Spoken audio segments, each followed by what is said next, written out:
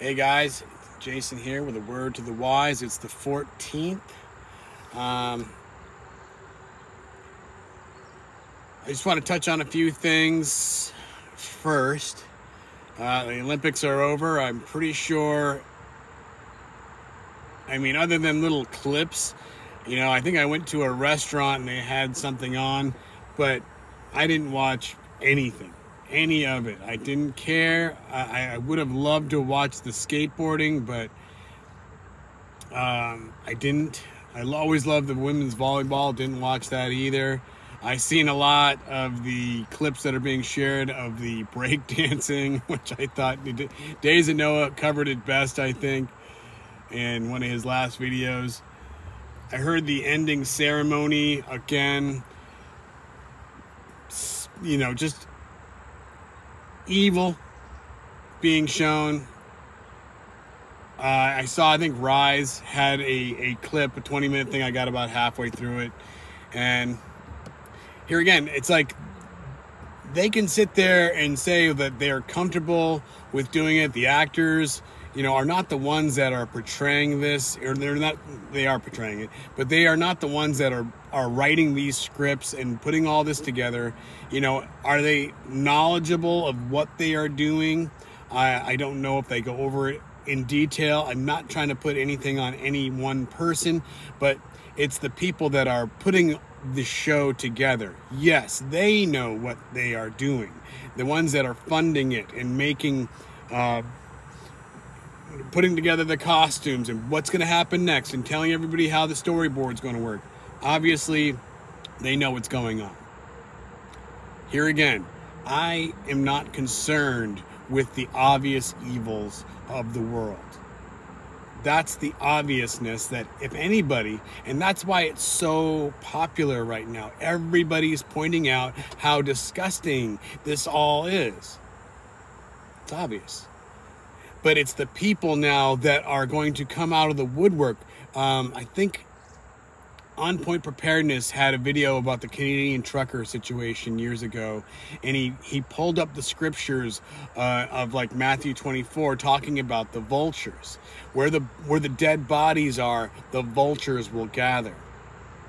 And it's like, yes, where the lost who do not understand scripture, those who are still in the milk and not in the meat, those are the ones that can easily be overtaken when these false churches come in and they speak up and they speak out and say why we need to come together and bring people into their fold, and they can feast on them. So that's the whole thing of why you need to have understanding and to share that, yes, the obvious evils, that's going to be easy. If those kind of people want to take over the world and then somehow, tell us that we need to, bow to them and do, the worship of them and their God.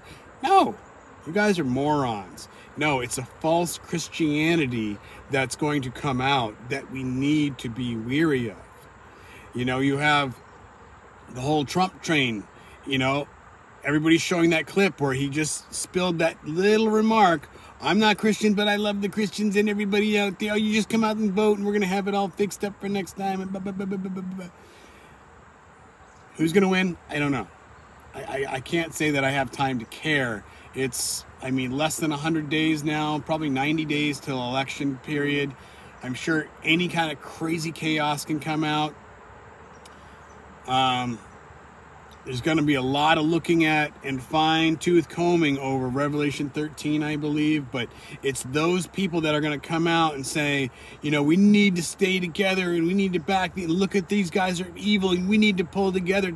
And, don't worry about our differences, and we need to, abide in brotherly love, and doesn't matter what kind of mindset these people have and how they think, and one for the time, peace, land, and da-da-da-da-da. It's like all these kinds of things. They can give you 99% truth, but it's that little one thing that sets you off in your mind that says, no. I've already talked way too long about this. I'm sorry. I want to jump into something because now that the Olympics are done, we're going to be going into football season. Humongous moneymaker. I think that they're going to be That's usually when you start seeing these kind of movements coming out. A lot of the commercials that are always repetitive with messages that, you know, are obvious things that they want to hammer into people's heads. Let me get a sip of coffee. So what I'm looking at now and kind of watching for, and I'm not saying it's going to happen, but if we have seen wars and rumors of wars, and we've seen the love of many kind of growing cold, going into this bug season, into wintertime, we'll say, and seeing a rise. At my work, there is a huge rise in the bug that has been going around, that they have, you know, the simple little swab for. Lots of people all around me. I'm probably going to, I usually get it seemingly, seem to test in January. So that's months away, but I'm sure I'll probably get some sort of a transition into winter bug. So let me go on. What I'm looking at, and that's I'm kind of weary about, is I think we have to kind of keep an idea of a false thing happening in that timepiece land that shows that God is on their side and that they are the chosen. And I know the scriptures are the prophets, and I know that a lot of things point, and they're all circling around that, but it's those that say they are and are not, that in Revelation chapter 2 verses I think 9, and I think it's in chapter 3 verse 9, those who say they are and are not of that timepiece land, but are deceivers. I'm going to leave it at that. So I think that Gog and Magog are going to be what I think coming up soon. People, and not saying that the scriptural Gog and Magog, but that's what the people are going to be saying has happened, is going to happen. Look at what's going on. This is them coming against us. This is exactly what the Bible says in Ezekiel 38, but they never will point to Revelation 20 to compare apples to apples. And I always wonder, like, why do you not? It's the only other place, it's the only place in the New Testament where this is spoken of, and you are not showing the prophets and where it is being revealed.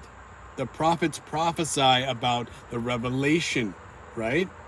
So I'm going to start off with Luke, because Luke chapter 21 is very similar to Matthew 24, that whole chapter talking about wars and rumors of wars, the destruction of the temple, things to see in when you know the time is near.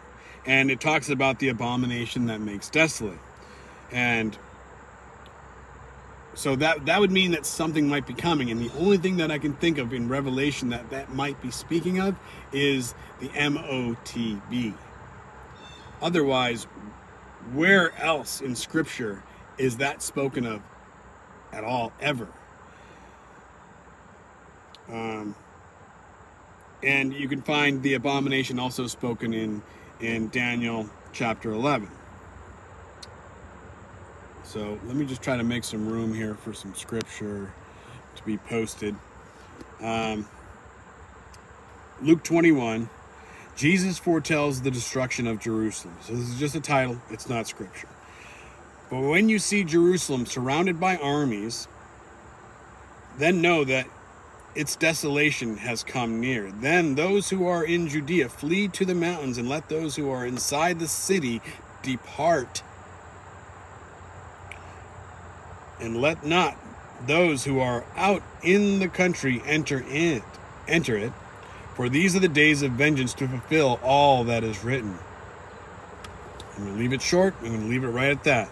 So when you see Jerusalem surrounded by armies, then know that its desolation is near. Then those who are in Judea flee to the mountains. Those who are in the city depart, leave. That is what is still to come, I believe. I'm not a scholar. I'm not a preacher. I'm just sharing scripture. So, now, let's go to Revelation chapter 20.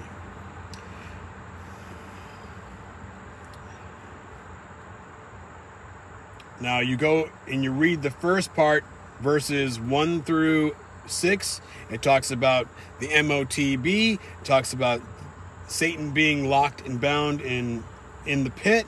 It talks about those who are resurrected, those who had faith and did not partake in the beast system.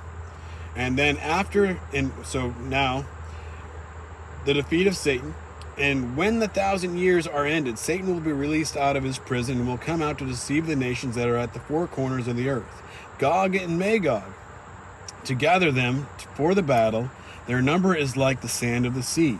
And they march up over the broad plain of the earth and surround the camp of the saints and the beloved city.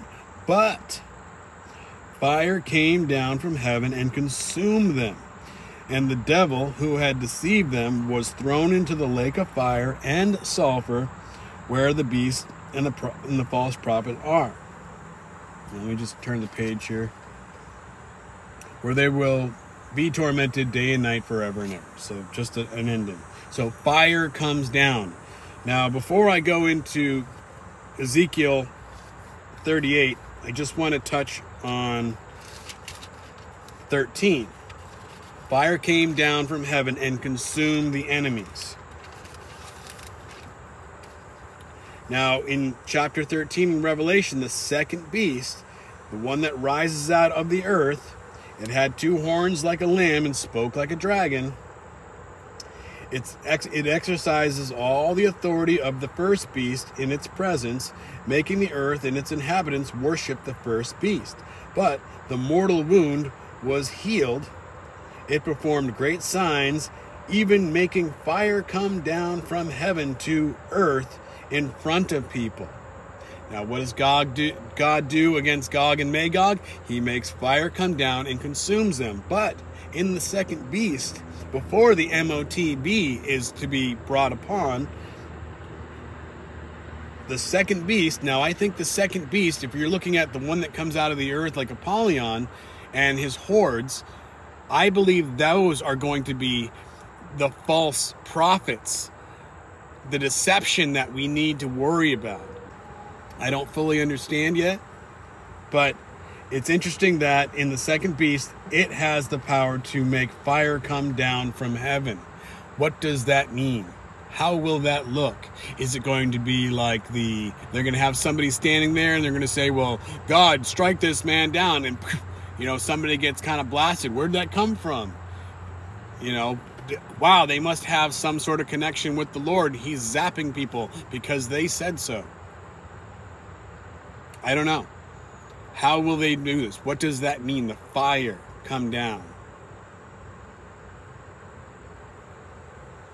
People can say it's like that Oppenheimer movie. I don't know.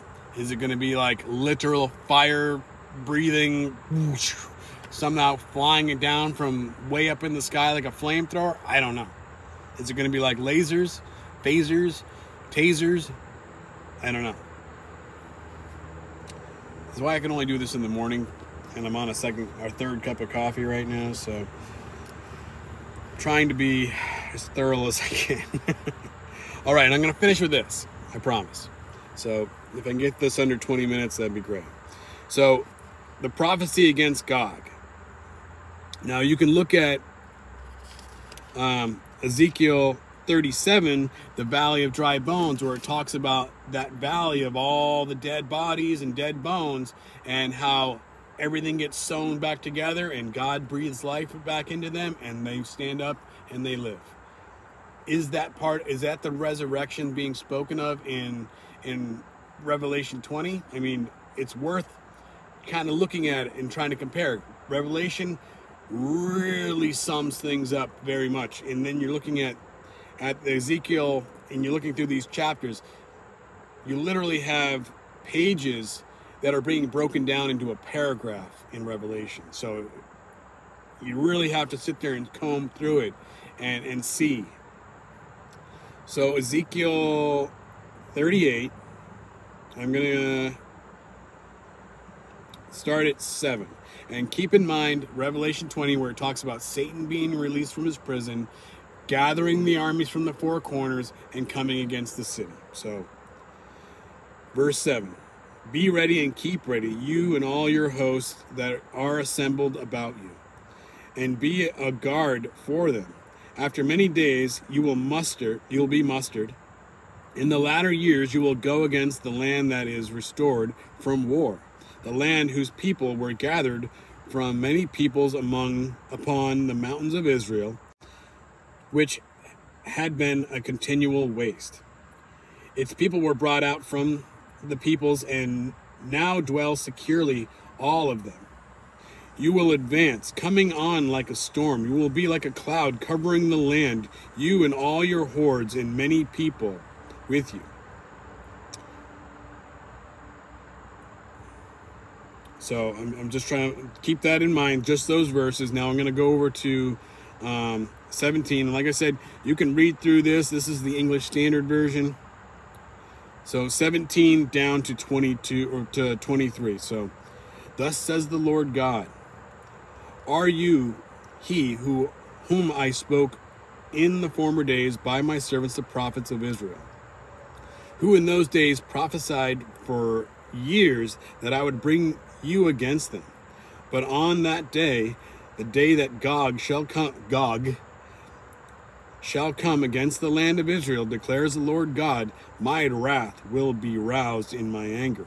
For in my jealousy and in my blazing wrath I declare, on that day there shall be a great quake in the land of Israel.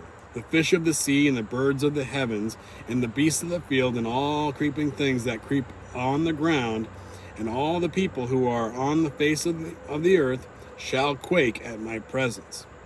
And the mountains shall be thrown down, and the cliffs shall fall, and every wall shall tumble to the ground. I will summon a sword against Gog. All my mountains, declares the Lord God, every man's sword will be against his brother. With pestilence and bloodshed I will enter into judgment with him, and I will rain upon him and his hordes and on the many people who are with him torrential rains and hailstones and fire and sulfur or brimstone. So I will show my greatness and my holiness and make myself known in the eyes of many nations. And then they will know that I am the Lord. Now chapter 39 goes into everything that has happened to them, the burying and disposing of bodies. Then you go to chapter 40 and it's the vision of the new temple. So in Revelation, where you see Gog and Magog being talked about, if you go into the next chapter 21, it discusses and talks about seeing the new heaven and the new earth coming down. Is there a period of a new temple being there and then that being swept aside as well? And then the new heaven and new earth and then God's temple? Because it's a little bit different, because in Revelation it says there is no need of a temple, for God and Jesus are, I think, the light of it, or the temple of it, you know, or that is it. I'm not, you know, that's not what I'm bringing, but I'm bringing that. So with that, sulfur, fire rains down and burns Gog. And that's being spoken of after the 1,000 years of the people that died for the MOTB, which hasn't happened yet. 1,000 years later, those people will be resurrected after that system time period. And just to not confuse it with chapter 16, the last bowl, there's flashes of lightning, rumbling, peals of thunder, and a great earthquake such as never been on the earth. The city was split into 3 parts, and the cities of the nations fell, and God remembered Babylon the Great to make her drink of the cup of the wine of the fury of his wrath, and every island and no mountains were found, and great hailstones, about 100 pounds each, fell from heaven on the people. and they curse for the plague of the hailstones. Now, in that Gog, it does say that. It does say that hailstones and rain came down, but it doesn't talk about fire, or it doesn't talk about fire in chapter 16. So that is my dividingness of it. But everything else talking about Gog, G-O-G, specifically, should tell everybody that this comes later. So Revelation 13 talking about they were able to deceive the people by even having fire come down from heaven. That is the concern I have. What will that be? Because then when that time period happens, if there is such a time and an event, shortly after that, the people will be they'll bring upon the earth that whole marking system. I'll leave it at that. Just a word to the wise.